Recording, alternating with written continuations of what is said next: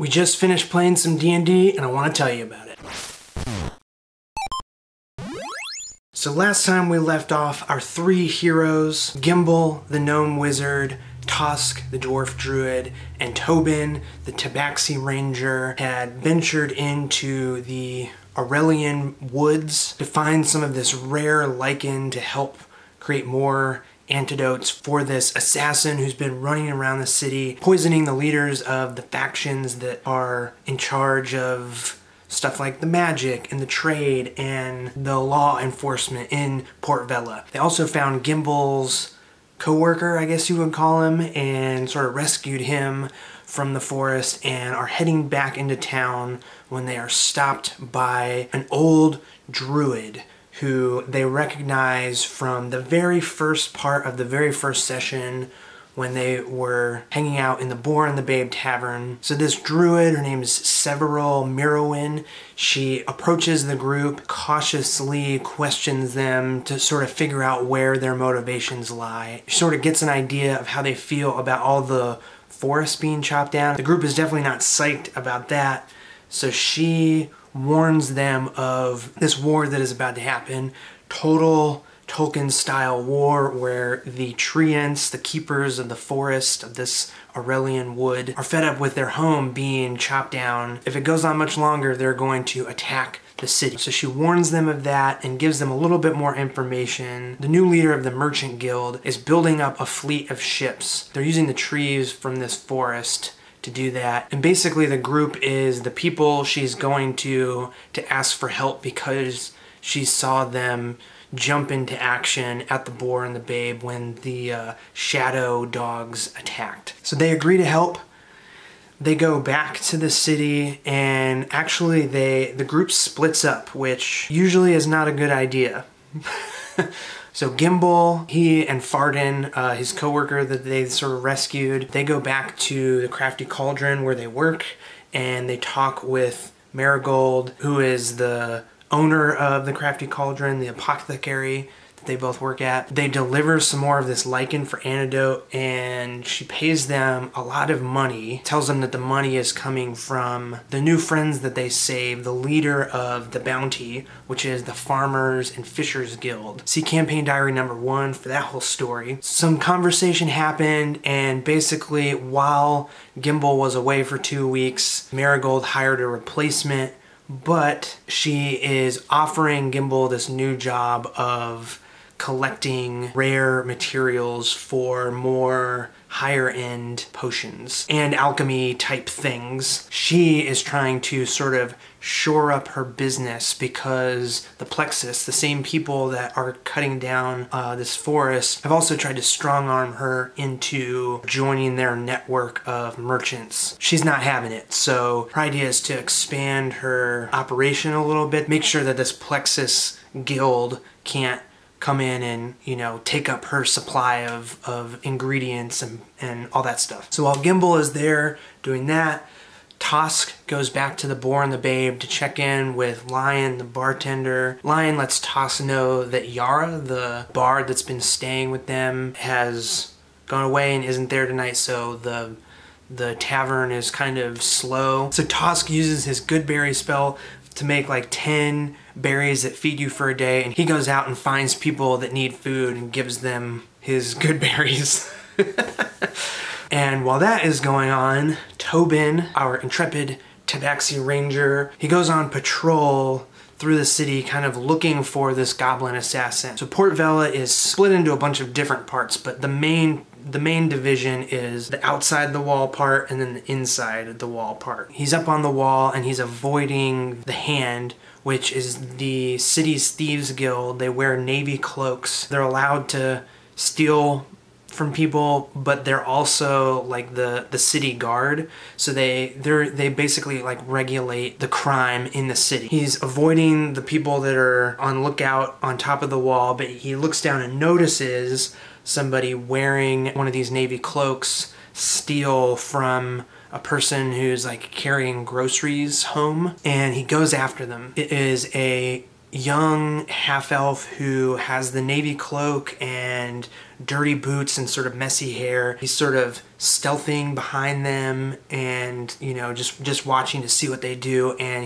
he sees them break into a bakery. Goes around back and tries to kind of break into the back of the shop. The story of this session is Tobin either rolling crazy high or rolling ones. So he rolled like a 26 lockpicking or something.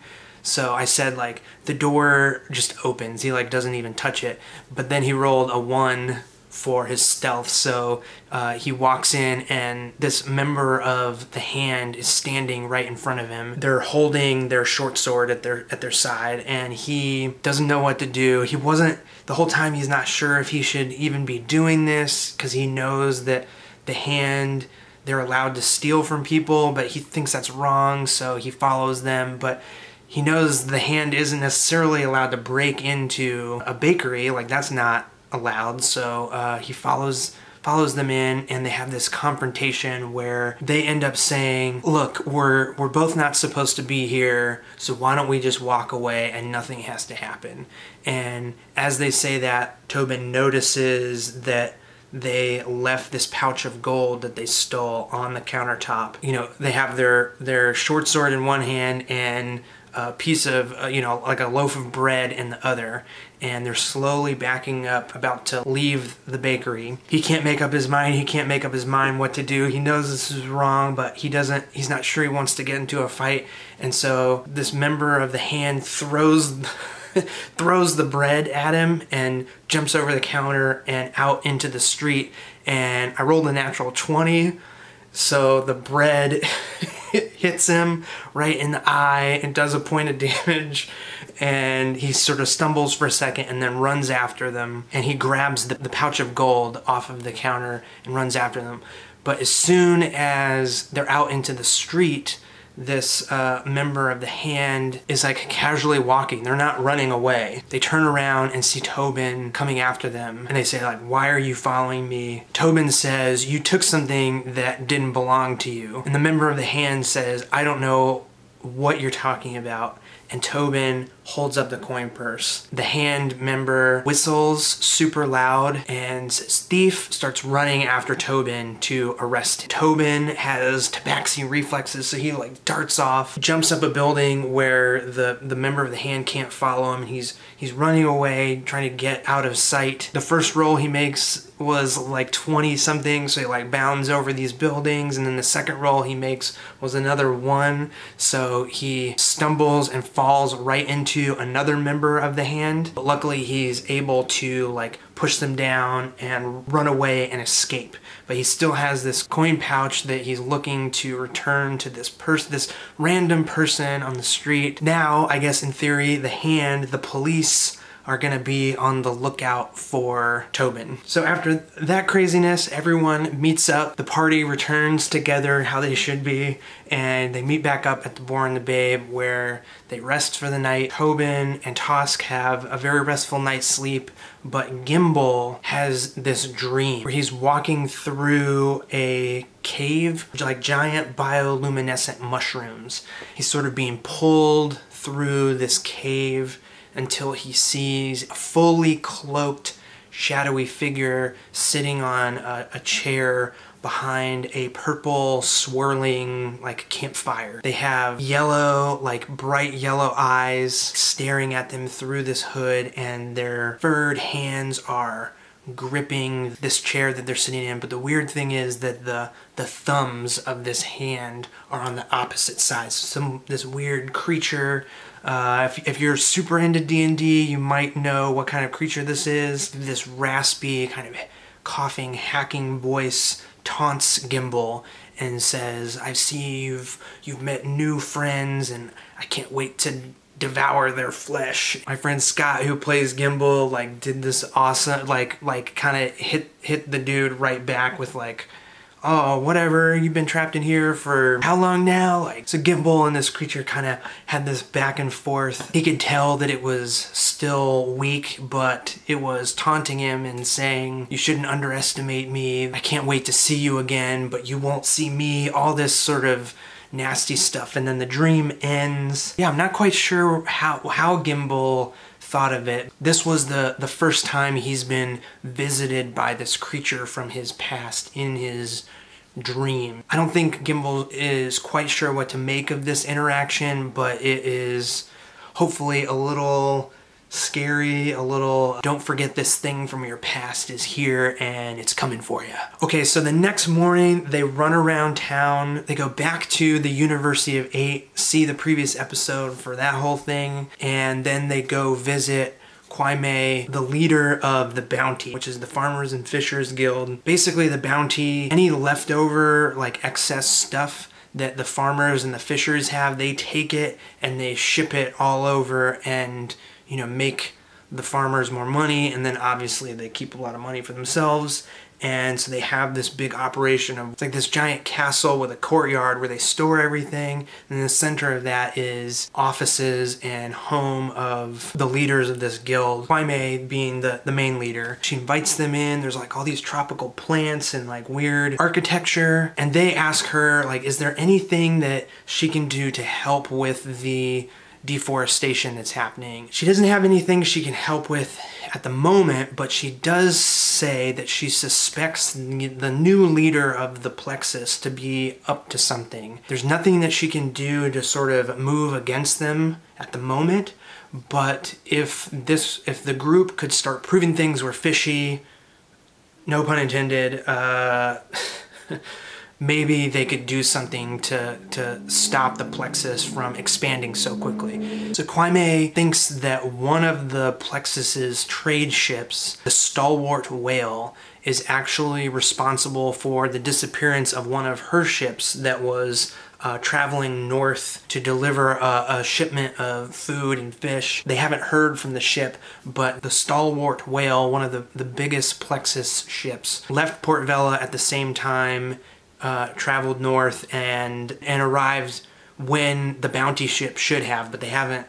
It's disappeared. They don't know what happened to it. So she's asking the group to investigate the Stalwart Whale and see if they can find out any information about the missing Bounty ship. So the group heads into town. They go through the north gate and travel down onto the docks, which is like this huge sprawling docks. It's like the city continues out over the harbor of Port Vela that was created by this meteor strike, and they pass a giant building that has a huge painted sign that says Bright Star Ale, and there's buckets of water being pulled up by this sort of complex pulley system up into the building. They stop at the biggest building on the docks. It has this huge curved roof and glass all the way around it, and it's called the Eminent Prow, and this is where the Plexus are making all of their new ships. So they're making like a couple of ships a day,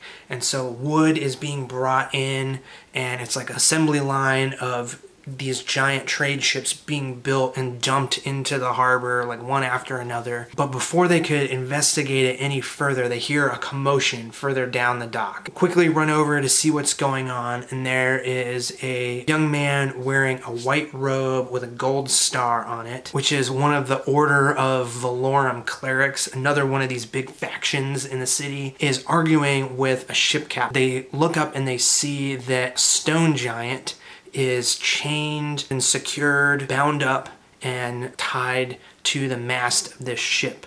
And this cleric and the captain are arguing. The cleric saying, "What is this? This is slavery. You have no right to chain up this giant. You have no idea what you're talking about. It's for the safety of my crew and the passengers aboard the ship." And they sort of realize that the ship has brought people to come work in the mines, which is a big part of the Plexus, the Merchants Guild's operations. This cleric is really upset that they have this giant chained up. And they're arguing. A group of sailors start unloading the giant. They all have these chains kind of securing it, and they're pulling it off the ship. So the party is watching this argument get more and more heated. So Gimbal casts Comprehend Languages and shouts over to the giant that's being pulled off the ship. and says, "Nod if you were brought here against your will." And the giant looks at Gimbal and then looks at the captain and doesn't nod. The sailors are sort of like pulling on the chains of this giant, leading it off the ship and down the dock. And then Tobin hates what he's seeing here. The cleric and the captain are arguing more and more. This giant is in chains, and Tobin just pushes the captain. Of course, he rolled a 20, so the captain flies back into the side of the ship and down into the water. And at that, the giant breaks out of his manacles, grabs the chains that the sailors are kind of pulling him with, and flings them around, knocking these sailors about, and then just starts hauling butt down the dock towards the cleric and our party of heroes. And that's where we ended the session. The players learned a whole bunch about the politics of Port Vela, and now they have this stone giant barreling down the dock towards them, unsure if it is a friend or a foe. So in a couple of weeks, we're gonna play again and find out what happens next. Thanks for watching.